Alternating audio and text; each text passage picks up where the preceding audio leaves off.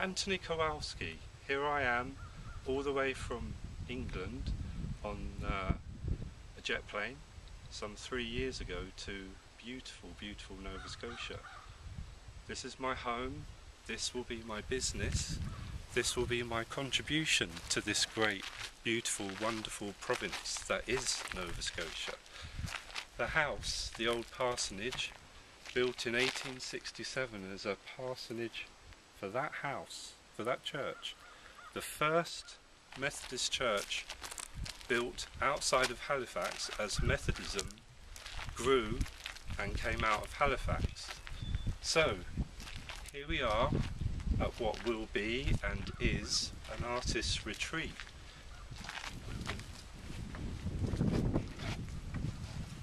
Artists of any denomination, poets, musicians, we invite you to come and write your album here, paint, draw, photograph in this relaxed, uplifting environment.